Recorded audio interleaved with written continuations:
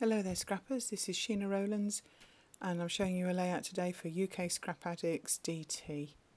We're using this wonderful mood board by my colleague Amy for our August challenge. Now I'll have to tell you I have had to speed this video up because you really don't want to watch me scrap in real time. I'm quite a ditherer. So first of all, just so I can explain my process, I gathered lots of papers looking at the colours on the mood board that's in the picture top right. A lot of them are from Dear Lizzie or from Crepe Paper, but I just had a good look through my stash to find some ones that matched in with the mood board. So because of the summery feel, I then picked some photographs. These are of my daughter eating ice cream in Florida a good few years ago.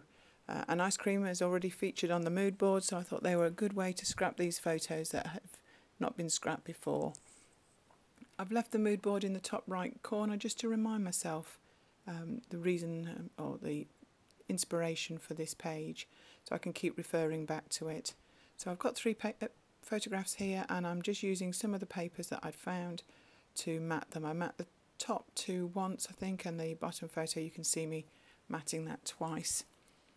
Now, some of the 12 by 12 papers I've torn their edges. There's three papers there at the top. Well, they're strips, the two that are underneath, and I'm looking at using one of the strips that's left over at the bottom. I want to make sure that I bring in that nice blue. Seems to be in more ranges this year, which is perfect because I'm definitely a blue lover and a blue wearer, so I like to see blue in ranges. So now I'm starting to think about how to embellish this page. These papers are from Crate. I think they're Sunny Days. Just leftovers that I've got from the past. I love this range. So I'm just trimming them to put underneath the photos. Right, now I'm thinking about embellishments. This is the best bit for me. I love adding bits and pieces. So I've gone around my stash and I've brought all sorts of bits to the table to have a look what would suit. Sometimes I find unless you actually show things up to the actual papers, I'm not really sure what I want to pick, and things you think would be perfect once you actually lay them down aren't. So here I am having a look what I really fancy.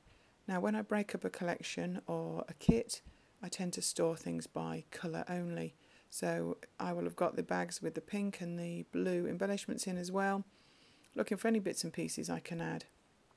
This wooden spoon came in a kit a few years ago now, and I love it, and it's perfect, but it's taking a while to find its forever home, and it does on this page eventually, but I think it's perfect to go with the ice cream in the photographs.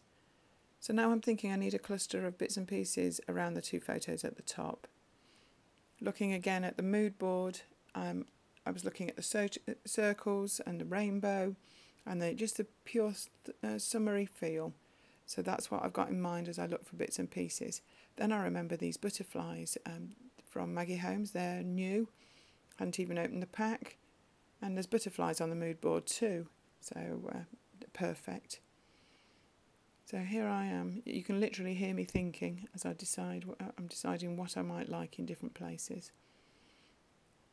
I tend to build up and get most bits and pieces together before I actually start sticking anything down. I know we all have a different way of doing things. So I'm looking at tags and bits and pieces. I really like that blue camera. It's got a bit of a iridescent sheen to it, which makes me think it really was Dear Lizzie. And I really want that there, so I'll be finding a home for that. I've just realised that my fingernails are painted in this video, which is very unusual for me as I'm a nurse and it doesn't happen very often, so I must have recorded this after I came back from my holiday. Right, here we are. We've popped back in and all the background papers are now stuck down because you really didn't want to watch me do that. So I'm now going to stick the photos down and really start to make some decisions of what bits and pieces I want to go around the side. It makes a change for me to be using 3 photographs on a page, to be honest. And as they were taken in quick succession, I think they're perfect. So I'm thinking this layout needs a title. I love these thickers. They're like a shiny, puffy, bright pink, perfect. And I also want to add a little bit more to the title, so these are navy foam letters. I'm just applying them to some wax paper there. I find this a really good thing to do because the paper is clear and the letters don't stick, and I can lie it over the top of the layout and decide whether they work. The navy letters do, but the I heart doesn't so much, so I'm now going back to the thickers to find something else. I do like to mix different alphas in my title. I think it adds a bit more interest, and I think I've decided on what I really want to call this page. So I think everything's pretty much where I think it wants to be. Now the biggest thing for me is I have to commit and actually start to think about sticking them down. Sometimes it can take me anything from 3 or 4 hours to over a day to finish a layout, sometimes due to interruptions, sometimes due to indecision or other life commitments that get in the way of this wonderful hobby of mine. Right, here we go, we're getting a bit of sticking. Now that ribbon bow must be 18 months, 2 years old maybe. They are very big, they're definitely Maggie Holmes, but I think it actually definitely got the stripy, summery feel going there, and connecting with my daughter's t-shirt, which is also stripy. It definitely works. I'm using some foam pads for some of these bits and pieces just to give some dimension. I love that rubber embellishment ice cream. That's an Amy Tan one. That's recent. I think I had to have an ice cream on here somewhere. In fact, the ice cream that my daughter's eating in the photographs is called Dippin Dots, as you can see from the title. And that year that when we went to Florida, we'd never even heard of it before. And it became a family favourite, and we probably ate our body weight in it while we were there. Little spheres of cold ice cream, easy to eat with a spoon, no mess. Every parent's idea of a good time, no mess from an ice cream, and actually we loved it. So many flavours, and it's one of those memories that will always stay with us from that trip to Florida.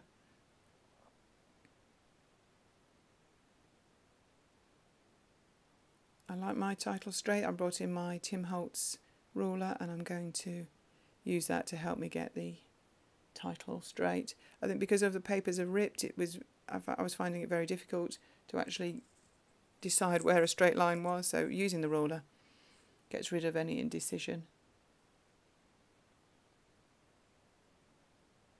I think this is the first time I've used these navy letters. I do like them. I think they work really well. There wasn't a comma, apostrophe, whatever, in this set, but that's a J that I've just doctored just so it can get the title correct. I did check on the company's website just to make sure I spelt it right, because these photos are from 2010 and it's a long time since I've actually eaten this ice cream. You can see on the back of the spoon I've put some red line tape. I hate it when bits and pieces fall off my layouts and end in the bottom of the page protectors, so if I'm concerned about any bits, I do use the red tape because I find that it doesn't move once you've stuck things down. So I'm just faffing in that bottom left corner, just gathering everything together. I do apologise from the shine from my light on the photograph. That is something I will look at in future videos, but I'm a novice at this, and I was quite impressed with myself that I'd managed to make a video at all, so I do apologise. And here is the finished page. You'll see I added some journaling in the bottom right just to tell the story of this ice cream. But otherwise, I've read it pretty much as it was when you last saw it. Thank you very much for watching. I've really enjoyed making this layout using the mood board for UK Scrap Addicts. And I hope you'll tune in and watch in the future. Bye for now.